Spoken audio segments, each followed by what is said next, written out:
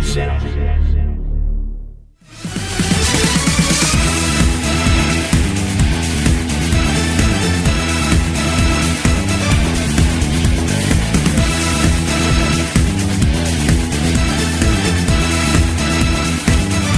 from Seoul, Korea, and welcome to the GSL Codas. I'm Tasteless, and with me is Artosis.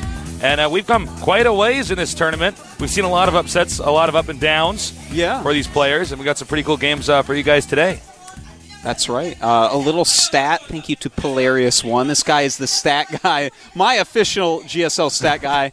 Half of each race went up, and half of each race went down. I saw that. First time ever. Yeah, it was pretty interesting, actually, to see those statistics. And we don't get that kind of stuff out here handed to us. So thank you for sending that in. Of course, this is the GSL, the biggest, bestest show on earth, not just esports show, any kind of show. And I want to thank our production staff for giving us these chairs. Previously, we were in these stools, and my legs were falling asleep when I casted. I know. This guy was actually standing up and jogging in place while casting. I was. He was doing some I was in a lot of pain. He was doing some yoga. He was doing some of these stretches, like twice hit the foot, twice hit this foot. Yeah, I had to get the then circulation. Spreads the legs, twice in the middle. Thank you for getting us these chairs. Makes the casting go a lot more smoothly.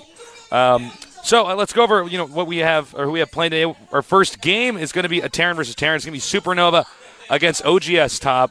Actually, both these guys on OGS.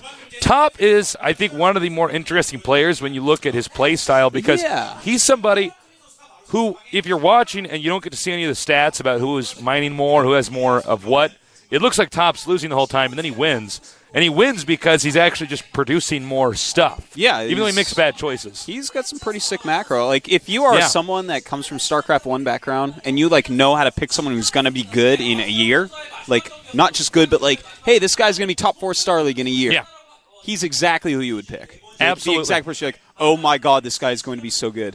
StarCraft 2, we'll see. I think it's going to turn out the same. I think this guy is going to be a true contender in a few more seasons. Right now, already, he's so good, man. I think he's going to take this match against SuperNova. SuperNova, I don't think his Terran versus Terran is really his best matchup. Yeah, no, he's the best TVP player in the world, if I may say so. He's hold pretty on. sick, man. I'm going to go ahead and give that to Thorzane, but after Thorzane, I'm going with SuperNova, man. I think it's not going to be an easy matchup for SuperNova, but what's weird about this is that they're both on the same team. And when you're on the same team, there's a lot more mind games that we don't really get to see because we don't watch them train together. Sometimes they deviate from their normal build orders to try to throw the opposing player off. So there's going to be a lot of mind games. I mean, my closest experience to this was when I had to play against my brother in a big tournament, WCG 05. And we didn't know we were playing against each other until about a week before the tournament, which was terrible. So we knew all of each other's strats, and that's a pretty difficult position to be in because you end up asking yourself, do I actually want to do the standard stuff I was practicing? I'm probably better at doing that, but what if he knows that I'm going to do that? So we might have that in this case too. Mind games. Top is one of the better Terran versus Terrans on OGS. Yeah, Nada as well, and that means he's probably been teaching SuperNova a lot. So the question is what are the practice game results? And, of course, is Top going to try to mix it up? We're going to see. Let's go ahead and take a look at the results.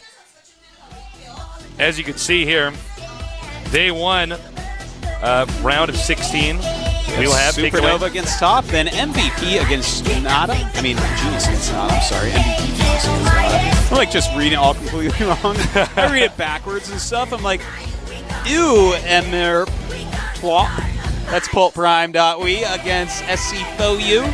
I'm Lucira against Slayers Alicia. I am actually in love with some of these matches today. And then tomorrow, or 2 days from now, TSL Clyde against TSL Killer. ST Virus against OGS Inca, the man who almost did not make it here. No kidding. Check out those games, that last game. No, don't check that out, man. We make the wrong call all game long because it's the right call. And then any Pro Prime, once again hitting July. Will July put an end to his path? Yeah, we're going to find out. It's going to be Probably. Based upon what we saw last time, man, most definitely. By the way, special thanks to our sponsors at LG, G-Skill, and Intel for making this event possible. We are getting more and more sponsors, more and more viewers taking over the world. Please get on your instant messenger, get on the forums, not just the StarCraft forums, because everybody's on the StarCraft forums who's already watching. Get on the other forums and spread the word. Yeah, can you imagine being on StarCraft forums and not watching GSL? You serious jobber. I don't watch GSL. I'm not so into that. Those two commentaries, they rub me the wrong way. I try to go with the grain, nerds. Yeah, we try our best. By the way, feel free to add GoMTV.net on Twitter. It's actually GoMTVNet on Twitter. That's the GoMTV's official Twitter. There's no dots. No. And add me on Call Me Tasteless and at Artosis.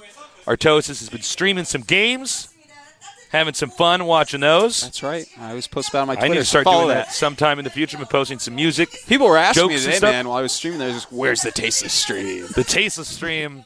Right now, I want to see him hide cannons. I've been actually playing too many fighting games lately, but if I get better and back in shape, I'll start streaming for you guys. So our first player, we talked a little bit about this guy before, oGsSuperNova. 5-4 against Terran recently. His Terran versus Terran, a little bit below his other matchups. I feel like he's a TVP God, a TVZ Saint, and then just a regular guy TVT. That's the way I feel. Yeah, I mean, he's not bad at it, but, when you're in Code S, compared to his other matches, comparatively it looks bad, but it's really, really good. Yeah, and I mean, he's got good teachers. OGS is a pretty big team. I always refer to them as the Hollywood Undead of StarCraft teams. There's so many members of that, I lose count. Yeah. And now on to our other player, oGsTOP. I think the most defining factor with this player, I think hands down, is his ability to macro, his ability to produce, manage economy. I think his biggest weakness is the fact that he seems to make these major blunders, bad decisions. However, his ability to control an economy seems to sort of outweigh anything else that matters. So oftentimes we see him play these sloppy games and he still wins. That is very true, and I think that's probably exactly what we're about to see against Supernova. Notice his win percentage is much better against Tank. Yes. 7 wins, 3 his losses. His losses to players like Nada and Ryung, like the best TVTers. So yeah, I mean, there's no shame in losing to those You have guys. to be like a sicko to take this guy out of TVT. So here they are, Supernova, top teammates, brothers in arms, brothers in race, not brothers in real life. No, not exactly. Our map is going to be Metalopolis. Pretty standard map. Usually leads for some split map games, since we did fix the starting location, so you can't both be sharing the upper left or the lower right. Greatest thing anyone ever did. Yeah, thank God. There was nothing more hellish than playing Zerg and be like, oh, the Terran is close to me. Oh, the Protoss is close to me.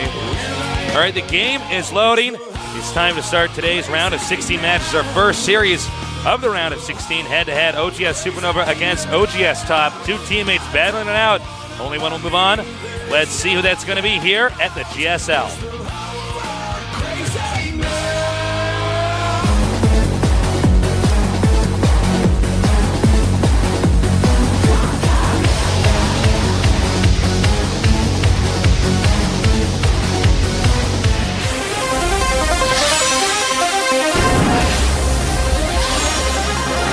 oGsSuperNova versus oGsTOP.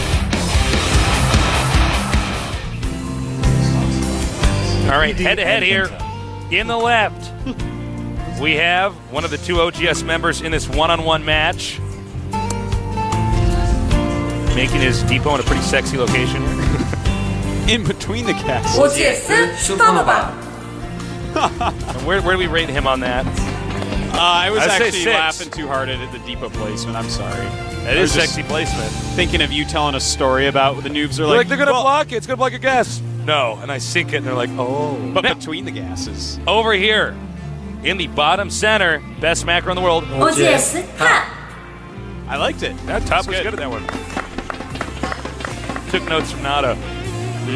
That's what happened. Nada's a killer, man. And the He ones is. with Nada, you already know he's a 12 out of 10. So I know. you grade the girl on that one. Well, that's why I've officially nicknamed Nada the Renaissance Nerd. He is. That is his nickname. He's the Renaissance Nerd.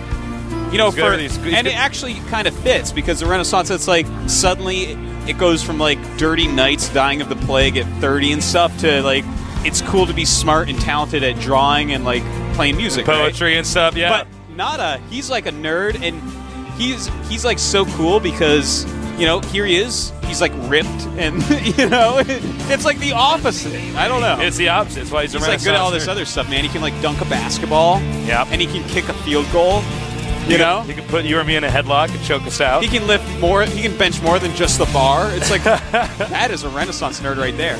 So it looks like they're both going to go for refinery builds at the start. And we probably... Boy, what is so funny? There's nothing funny about me saying that. No. I just thought of like the most terrible pun, and I'm just gonna let it be. All right. Yeah, some of the stuff I think I want to say in the cast, I probably. Well, we're actually not censored in any way here, but we want to kind of keep it classy. Someone's got to give Jay a little button where you go, like, stop you guys from hearing some of these terrible puns that come to our minds. Factory on the way for both. So the builds, I just called it beards for some reason. The builds thus far, pretty similar with the exception of the non-refinery here for Supernova. You're right on both cases because their beards are very similar, and that's being non-existent. That's true. They're both very smooth baby faces. You want me to blow your mind? Yeah? Most of my facial hair is on my neck, but if it's on my neck, is it really my facial hair? Oh my God. Yeah. Case has got his sweat beard going on. Think about that one. So they have deviated now. We do have, for top, the reactor going up. That means it's probably going to be Banshee. And, well, we already know that it's going to be Blue Flame Hellions for Supernova. But do we see a starport anywhere for Supernova? And the answer to that, Tasis, is no. Just look on the map. You can see for yourself. I'm sorry for asking so many stupid questions there, yeah, man. But it looks like he's just going to do some pressure with Marines and Blue Flame Hellions. So he's going to rally out and see what he can get done. Top, on the other hand, is just making Marines. So, if he hits this timing before any siege tanks are out, which it looks like he will, by the fact that the Infernal Pre-Igniter is already halfway done, it could be pretty hard for Top to hold. Well, one thing about doing the Blue Flame Hellion drop in these spots is it's fairly predictable. It's not going to be the drop, though. No, I know, but that's what I'm saying is that's why we're not. It's good he's not doing that. If he was doing that, it's the same in StarCraft 1, for instance, in PvP, when they're going to go Reaper drop in close proximity. Yeah. It's like, well, it's good, but you just make Dragoons, or if you're Terran, you just make a Wraith, and you're like, oh, no. I was just going to say that. Yeah. When I'm close slots against Tasis, I make a Wraith, man. I catch that shuttle. You have before. So right now we have Top faking Cloak by getting Cadius Reactor. Blue Flame just finishing up now. Looks like it's going to be his timing to hit, but a Siege Tank's about to pop out, so this may not work out very well. And here we go. Blue Flames coming up. Whoa, that was pretty sloppy there by Supernova. He had the Hellions in the front. The Marines are supposed to be the ones tanking the damage. That was pretty bad. That was pretty bad, Tasteless. He schnarfed that one up. Schnarf. Gotta get up his ramp, Schnarf. We have Top's Banshee is coming. 3 Marines are out, and there is a Viking on the way, so he's just got to stall this out with these Marines. A little bit of mismicro there by Top, but he did win that skirmish. But don't forget, Supernova does have a command center. Intercepted. Oh, pretty sick. Sandwiched it with the Marines. Made a Banshee sandwich. Now we see he's going to go for a switch. Now remember, he upgraded the Cadius upgrade for the Banshee, although it would have looked like he was going Cloak. So now he can crank out double Medivacs. Well, oh no, so he's going to go for Vikings now too. Yeah, he moved the thing, so he must have canceled it. Oh, it's terrible. I miscast that. Artos has to try to save me out of that one. I'm trying so hard. I'm Tasteless done now. I'm what is he done now? Why don't you keep on your sign language lessons? I'm trying to tell you while you're talking.